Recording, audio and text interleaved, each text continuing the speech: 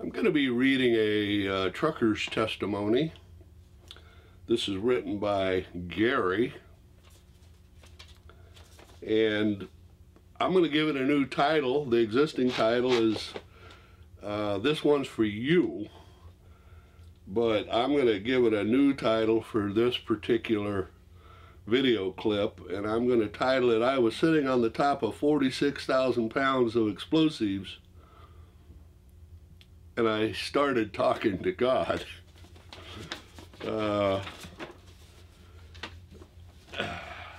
I can so identify with this brother. I can so identify. Maybe somebody out there listening to this can identify as well. Frustrated with God. You ever been frustrated with God? Oh yeah. It was August 1995. But I remember like it was yesterday. My wife Linda was going to this little country church. We'd been having trouble with our marriage, so I decided it might help if I was to start going to church with her. I'd been going a few months and listening to the preacher, but it seemed like every week that preacher was standing up there talking about me. Interesting how the Holy Spirit does that. I quit going. I didn't need that every week. That's called conviction from the Holy Spirit. After I quit going, things got worse. We were arguing and I told my wife to just leave. I'd had enough. Well, she did. She went to her pastor's house, and it wasn't long before he was calling me. He asked if he could come to my house and talk to me. I really didn't want to hear what he had to say, but I really did like the guy. Got a little frog in my throat here this morning, so bear with me. So I told him I guess he could. It didn't take him long to get there, and when he showed up, he had a little book with him called Eternal Life. He asked me if he could read the book to me. I didn't want to hear it, but I didn't want to be rude, so I said, sure, go ahead. He opened that little book and started reading.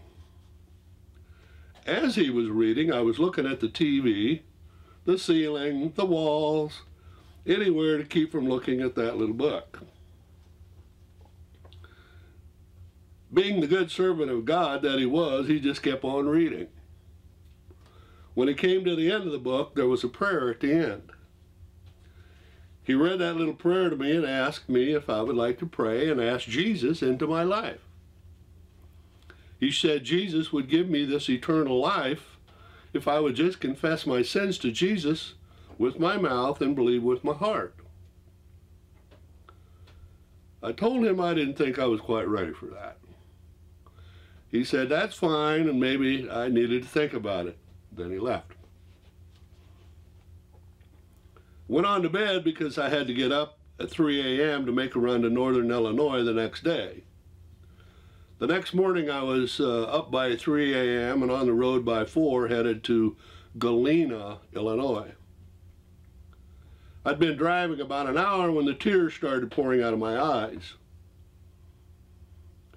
I remember I couldn't stop crying and I started talking to God. I said, God, if there even is a God, I'm not sure I even believe in God. But if you're real, I need you to show me a sign. I need a sign from God. Well, as I drove on, the tears finally stopped. About daylight, I was driving up I-55 when I looked out in the field and there was this little blue sign that looked like it had been out there forever. As I looked at that old weathered, cracked sign, I read, Christ is the answer. When I read those words, I thought, that's a sign. That's a sign from God. Then I heard this voice inside my head saying, that's not a sign from God. That old worn out sign's been there forever. Besides, When I asked for a sign from God, that's not what I meant. I didn't mean I wanted a sign. Excuse me for laughing. I can just see this. I'm a very visual individual. I meant I wanted something big, something from God. So I started talking to God again, and I told God that wasn't good enough. That wasn't what I meant. I needed something else, something from God. So I wiped away my tears and drove on. I remember driving along and talking to God. By this time I was on I-74 between Peoria and Galesburg. This little white van pulled up beside me. I looked down at this woman in the van.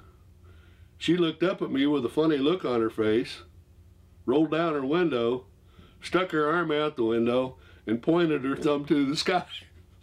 I thought, what is she doing? What's that supposed to mean? Then, as the van went on by, I read on the back of the van, it was a church van. When I read those words, the first thought that came to my mind was that it was a sign from God. Then I said, no, God, that's not good enough either. That's not it. That's not what I wanted. I wanted something big, something that would leave no doubt that it was from God. I drove on with lots to think about, expecting at any moment something big would happen. I made it to my destination a little past noon. I started unloading my bulk tanker of explosives. As I was unloading, sitting on top of 46,000 pounds of explosives, I started talking to God again. I told God that I was still waiting for something big. I didn't really know what I was looking for, but I would know it when I saw it. I had visions of a big bolt of lightning shooting down from the sky. When you're sitting on 23 tons of dynamite, a bolt of lightning is the last thing you want to see. But I was ready and waiting. Well, nothing happened. I finished unloading and left. As I headed east toward Rockford on US 20, I started talking to God again. I remember saying, God, I'm still waiting for my sign, for something big. I hit Rockford and headed south on I-39. About an hour later, I looked to my left, and out in the field was a great big sign. On this sign was the face of Jesus and the words, "This one's for you." As I looked into the eyes of Jesus and read those words, cold chills started running up and down my spine. Tears started running down my face. I started confessing my sins and trying to remember the prayer that was in that little book that Russ, my pastor's wife, had read to me. I prayed that prayer the best I could remember it. I prayed a whole lot more just in case that wasn't enough. The feeling that came over me was indescribable, but it was like I was floating the rest of the way home. Jesus had lifted all my burdens that day. I couldn't wait to get home, tell my wife, and call Russ, who is now my pastor and best friend. The next day, the sky was bluer and the grass was greener. Everything had changed. Me and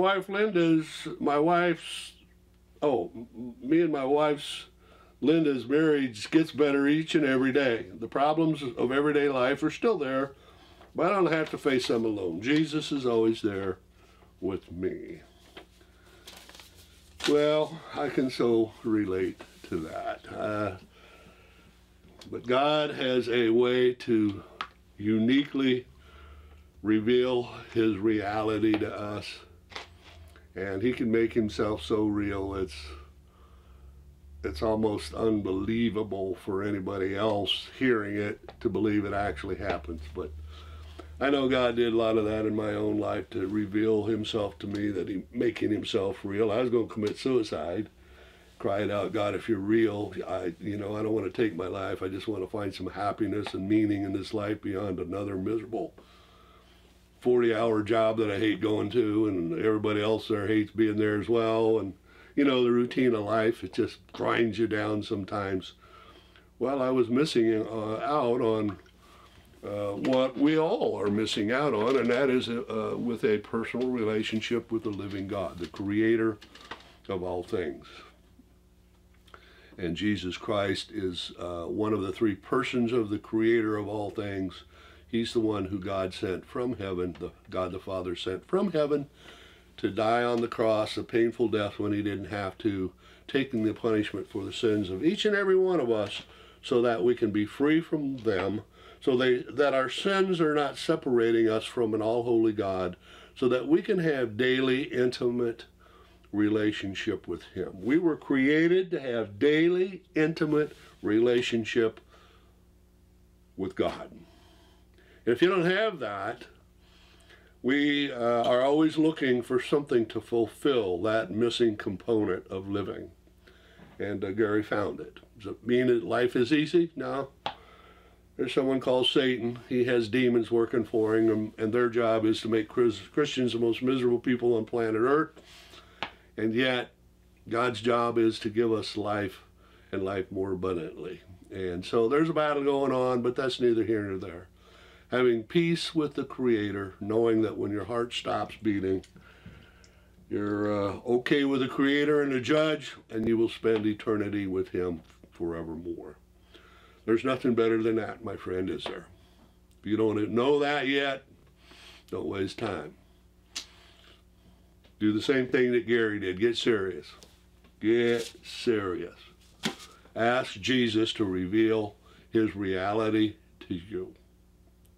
He will, in his timing and his ways, if you're serious about serving him, if you're serious about living your life to please him. That's what life's all about. We were all created to please God. But we sort of assume God must exist to please me. If I could just figure out who he is. Doesn't work that way. We were created to glorify and please God. And we do that by admitting that we need a Savior. We do that by admitting we have a sin nature we inherited at birth, and if not having to suffer consequences when it's convenient, we love sinning. And we may not be a mass murderer, but I tell you what, we all have it in our ability to want to murder somebody who's hurt us painfully enough, somehow, some way. By the grace of God, he doesn't let that happen in most of our lives, but I've lived enough life to know that never underestimate your ability to want to sin if you're driven to that point. Well, I'm preaching, forgive me for that. I need to say here that there is a need for trucker and ex-trucker salvation, born-again testimonies like the one I just read. There's an individual from Step by Step Outreach. His name is Jim Barbarossa. He's an evangelist in northern Indiana right now, and he has been used of God to publish a number of real-life story Christian testimony books, non-denominational real-life story testimony books to give hope and encouragement to others, to point people to Jesus Christ. And God has laid it on his heart to come up with a real-life story truckers edition. And those copies will be put out once that book gets published, and we expect that to be coming here hopefully in 2019. God's will be done, of course. But that'll go out into truck stops around the United States and into Canada, and of course any place else God wants them to go. But we need testimonies to